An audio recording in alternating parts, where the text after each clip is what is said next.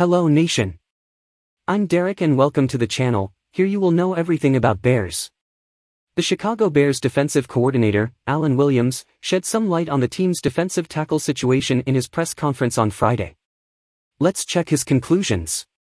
Before I ask for your help, subscribe to the channel. Much of you watch our content daily and are not part of our community. This is a humble way to support us. I'm grateful to you, thanks. The 3 technique position is vital to the Bears' base 4-3 defense, with head coach Matt Eberflus referring to it as the engine of the defense. This position requires the defensive tackle to force the running game into the lanes of the speedy linebackers while winning their one-on-one matchup against an interior offensive lineman to cause problems in pass protection. The Bears drafted 2 new defensive tackles, Gervon Dexter Sr. and Zacch Pickens, on day 2 of the draft. General Manager Ryan Poles chose to prioritize Justin Fields' exterior pass protection over drafting a sure disruptor in Jalen Carter due to character concerns.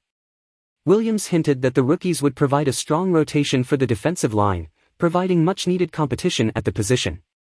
Justin Jones is currently the Bears' 3 technique, according to Williams.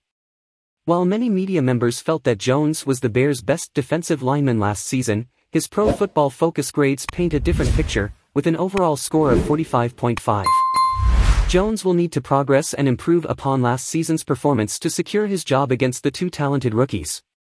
Jones made 3 sacks last season, but he was far from a dominant force. With the current setup at the defensive end position not much better than last year, free agent defensive tackle Andrew Billings will provide an improvement at the 1 tech this season.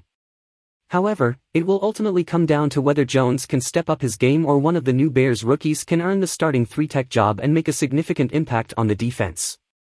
The Bears' 3 technique position is critical to their defensive success in the upcoming season.